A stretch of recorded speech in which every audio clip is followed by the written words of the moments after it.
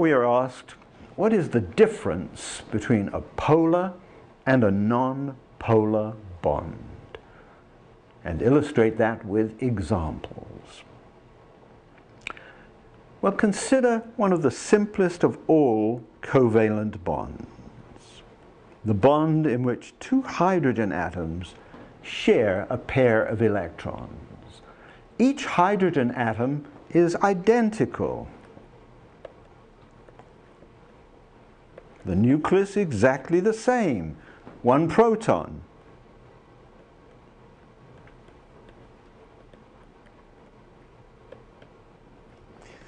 Therefore, is there any reason at all why the distribution of electrons in this molecule should in any way be unsymmetrical? And the answer is, of course, no. The electrons are evenly shared.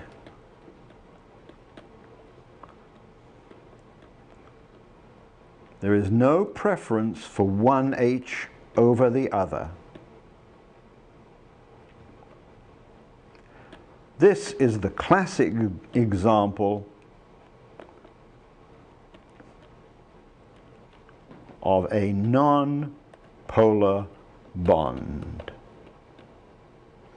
That's what a non-polar bond means, where the electrons are evenly shared with no preference for either nucleus. Let's look at another example of a non-polar bond. When we draw the Lewis structure for the molecule Cl2,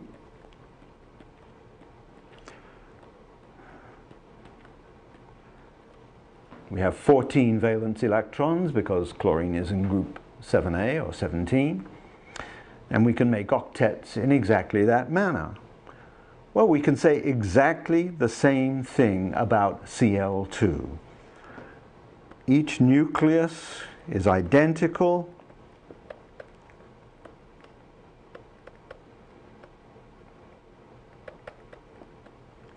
and so we can make exactly the same statement. The electrons are evenly shared. There is no preference for one chlorine nucleus over another, and therefore this also is a non-polar bond.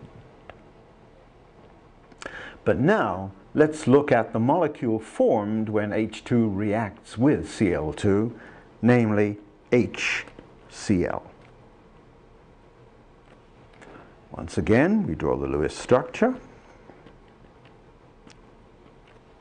like so, and we think about the distribution of electronic charge. Now, hydrogen has a much smaller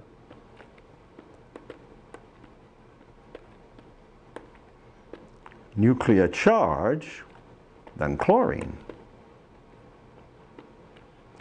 The electrons in this molecule will be less attracted to the nucleus of hydrogen than to the nucleus of chlorine.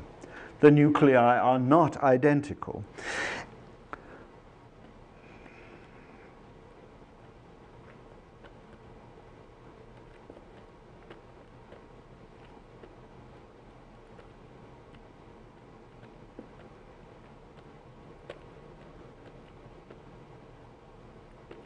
And we have a number of ways of stating that. We say that chlorine is more electronegative than hydrogen.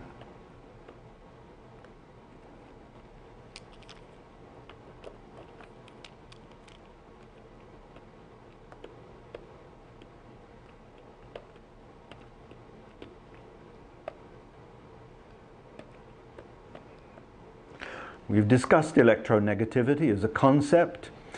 In general, electronegativity increases along a period from left to right. The materials on the left of a period tend to be metallic or semi-metallic. Those on the right tend to be nonmetals, and the nonmetals are in general more electronegative, more electron attracting than the metals for the reason we've just given. So the electrons are closer to the chlorine atom, the chlorine nucleus, than they are to the hydrogen nucleus. Therefore, this is a polar bond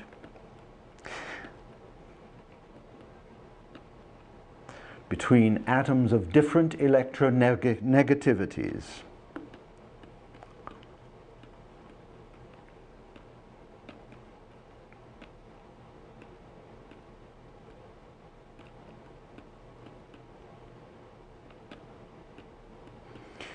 And we can symbolize that in a number of ways. One way is to draw the molecule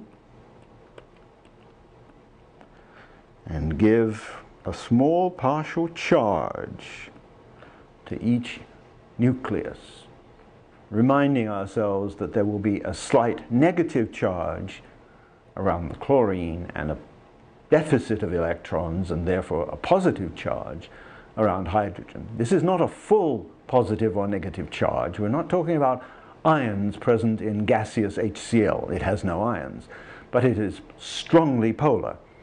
So the electrons are distributed in that way. Another way is to draw a dipole. And these really have the same meaning.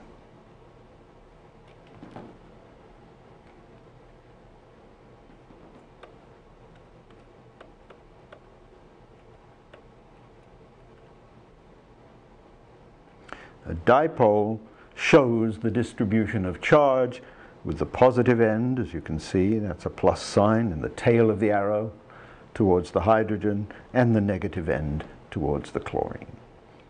So both of these ways illustrate in a graphic way the difference in electronic distribution in a molecule like HCl from that in a molecule like H2 or Cl2. H2 and Cl2 are nonpolar, the bond is nonpolar, and the molecules are nonpolar. HCl, the bond is polar, the molecules are polar, having a dipole.